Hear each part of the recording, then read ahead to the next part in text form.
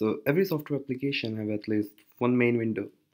In this lesson, we'll learn how to create an application window that is the main window when a software application runs. For this, I will demonstrate the use of JFrame container in javax.swing package. For that, we need to create a new project in Eclipse because we are starting from the scratch.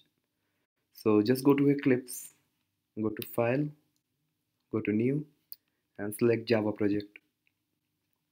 Enter a project name.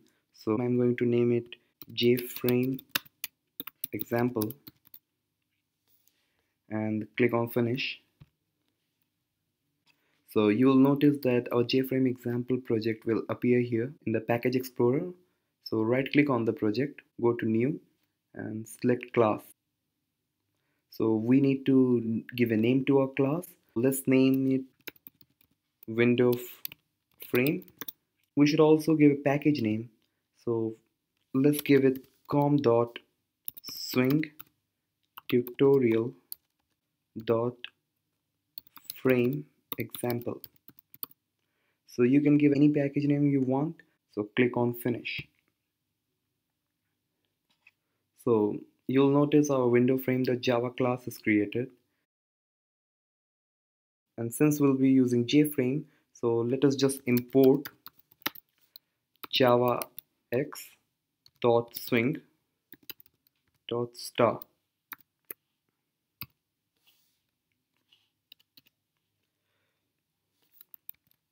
So you will see here is our class window frame. So when our application runs, we need an entry point. So for that, we need to create a main method. So I'm going to write public static void main and string arguments.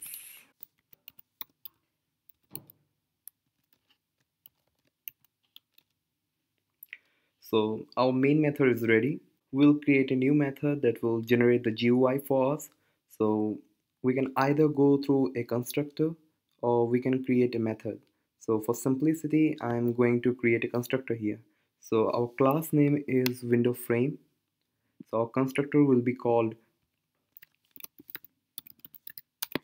window frame.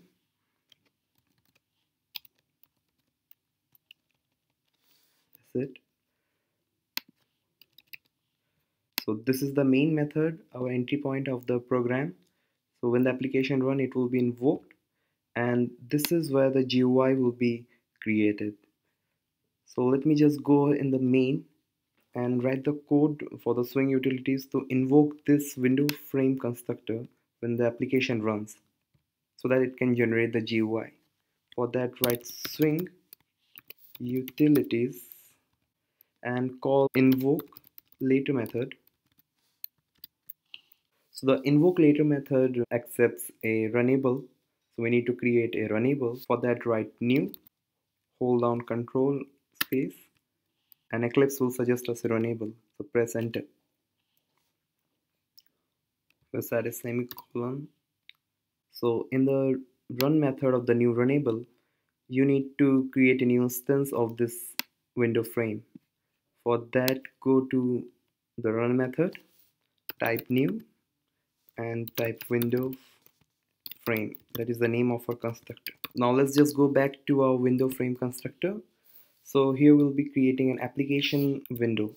So first we need to create an window. For that we need to create a JFrame object. Just type JFrame and give a name to our frame. So for simplicity, I'm going to write frame here and create a JFrame. So our frame has been created. However, it won't display on the screen because it's invisible by default. For that, we need to write frame and call the setVisible method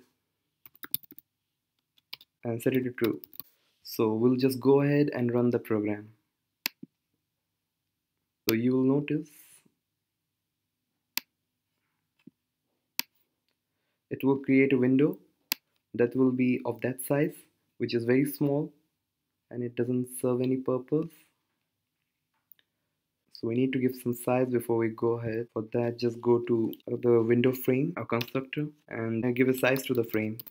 For that, type frame dot set size.